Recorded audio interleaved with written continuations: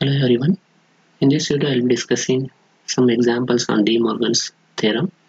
Let's consider this example. Simplify the following Boolean expression and note the Boolean or De Morgan's theorem used at each step. Put the answer in SOP form. So here SOP stands sum of product. And this is the given expression f1 equal to x dot y bar whole bar dot y bar plus z whole bar. So let's try to simplify this Boolean expression. So first write on the given expression, that is f1 equal to x dot y bar whole bar dot y bar plus z whole bar. So now if you consider this x dot y bar whole bar as a single variable, let's consider a, and next y bar plus z both together consider variable b. So now this expression a dot b whole bar. So you know that De Morgan's first theorem,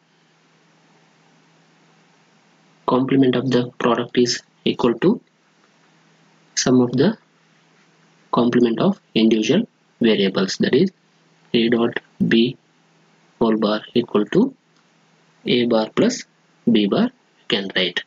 So now here a is nothing but x dot y bar whole bar, b is nothing but y bar plus z.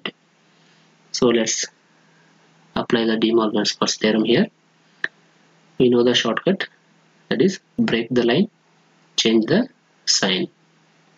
So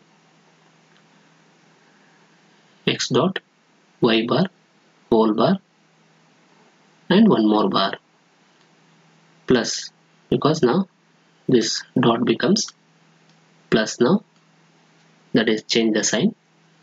Next y bar plus z whole bar by applying the De Morgan's first theorem.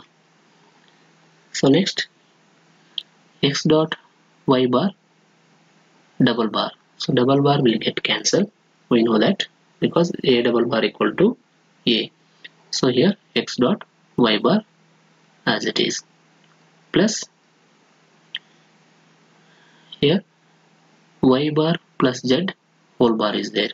So now if I consider this y bar as a variable and z as a b variable, then a plus b whole bar.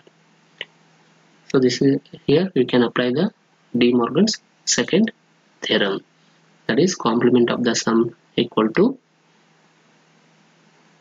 product of the individual complement of the variables, that is a plus b whole bar equal to a bar dot b bar. So here instead of a, y bar is there, and instead of b, z is there. So apply the second De Morgan's theorem here, break the line, change the sign. So y bar one more bar dot, now this plus becomes dot, and z bar. So next x dot y bar as it is plus y double bar, we can write y dot z bar. So now rewrite this expression without using and symbol and parenthesis, that is x y bar plus y z bar. So this is the final simplification of this expression. So let's consider another example. Simplify the output function f2 shown in the logic circuit. Be sure to note the Boolean or De Morgan's theorem used at each step. Put the answer in SOP form. So this is the given circuit.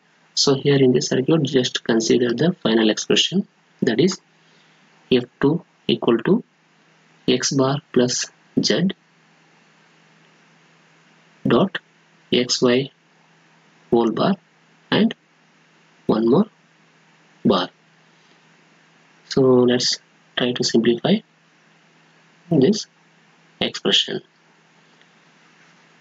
So this is the given expression, that is x bar plus z and xy bar whole bar. So again apply the De Morgan's theorem here. So now here consider this x bar plus z as a single variable a and xy bar as a variable b. So now a dot b whole bar, that is De Morgan's first theorem. A dot b whole bar equal to a bar plus b bar. So break the line, change the sign. So that is x bar plus z whole bar. So here AND operation is there, so that becomes OR operation, that is plus, and xy bar and one more bar. So now x bar plus z whole bar, keep this as it is, plus xy double bar is there, so that becomes xy. And next again here apply the De Morgan's second theorem. X bar plus z whole bar is there, so this becomes x double bar and this plus becomes and then z bar plus xy as it is, and x double bar is nothing but x, z bar as it is, plus xy, and f2 equal to xz bar plus xy. Rewrite the above equation without using the bracket. So this is the simplification of the given expression.